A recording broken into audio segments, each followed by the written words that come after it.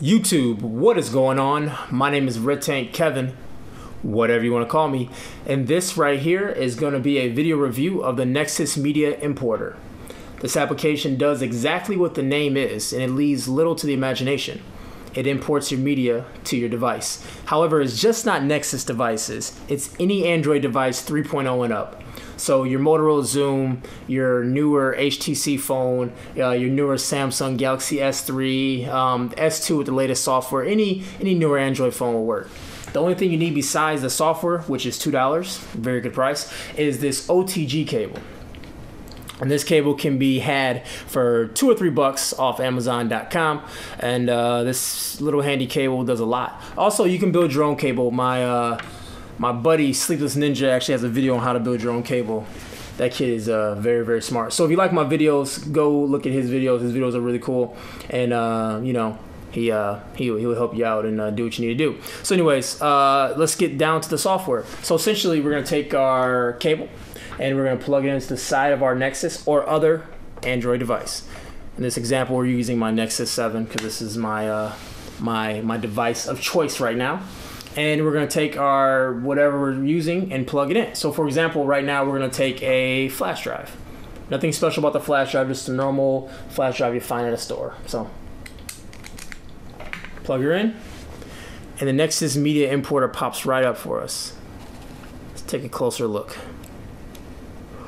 All right, so as you can see here, there's 3 different tabs. There's photos, there's videos, music, and docs.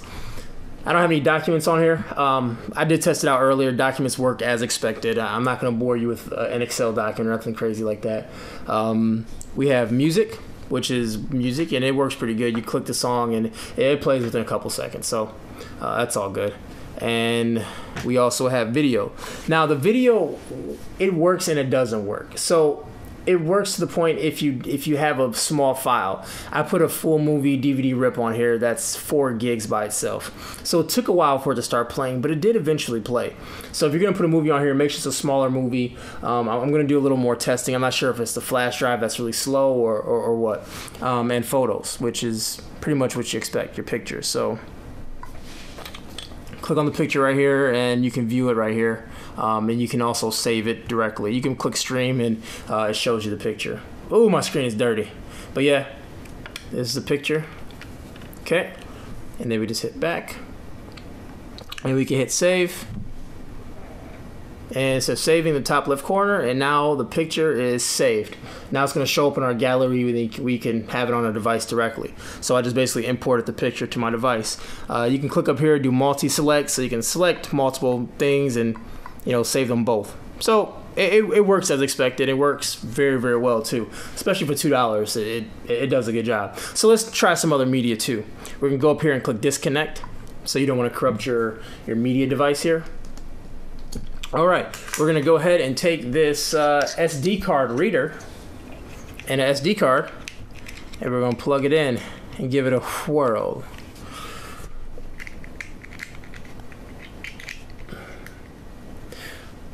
All right, so it gives us an option to use the importer or the viewer. Once you get the importer, you can delete the viewer. The viewer is just to test what devices work before you shell out $2. So we're gonna use the importer here. We do it always. Okay, we're in here now.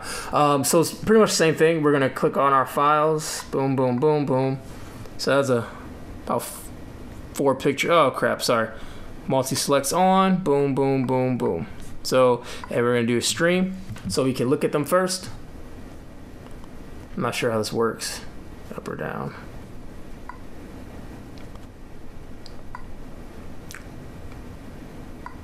All right, we're gonna do save, and it's saving all 4 pictures to our device.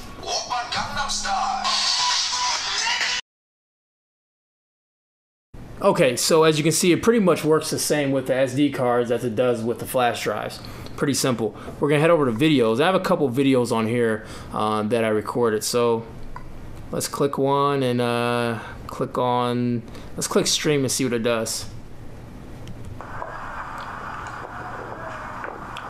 I would pick the video that's all black. It's fireworks going off. Okay, so it streams pretty good. Let's go ahead and do the next video. Let's do a save instead. See how long it takes to save. And these videos are actually pretty large because I record in 1080p like a boss.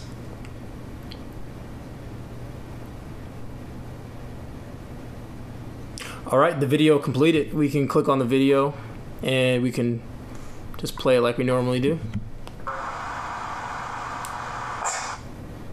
So don't ask what's going on in that video. Do not ask. I don't know why this guy's dressed up like Mayhem and why I'm dressed up like a ninja.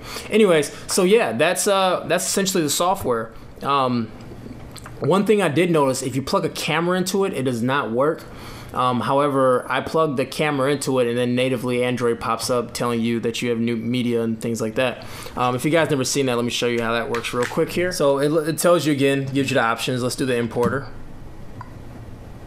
See, do the importer and nothing comes up at all. Nothing comes up. So this time we're gonna actually go into our gallery app. And this is actually not a bug. This is something that the developer said it will happen actually.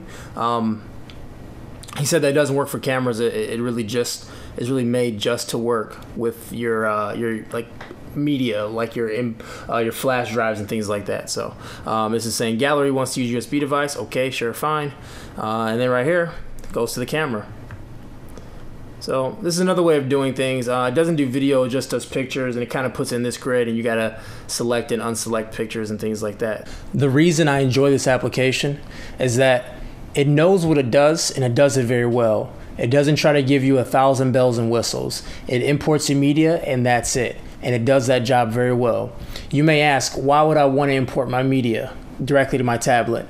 Well, when you're out of town or you're on vacation or you're a photographer, when you take pictures, you want to actually look at the picture on a different screen. That 7-inch screen that's on your DSLR camera or even your point and shoot camera is not going to cut it. There's many times I've taken a picture, to me it didn't look good at all. When I put it on my tablet or put it on my computer, it looked very, very nice, and vice versa. So it's nice to have a device with you that you can always have, that you can always go back to and take a look at how your pictures look. And also another cool thing you can do is when you take a picture, upload it to your phone directly and then email it out to everyone after you take the picture. You don't have to put it to a computer and kind of bring the middleman into it. That's what I like. Anyways, guys, my name is Kevin, Ritink, whatever you want to call me, and this is my full review of that application that I forgot the name of. If you have any questions, please comment, subscribe, and all that fun stuff, and I will holla at you guys later.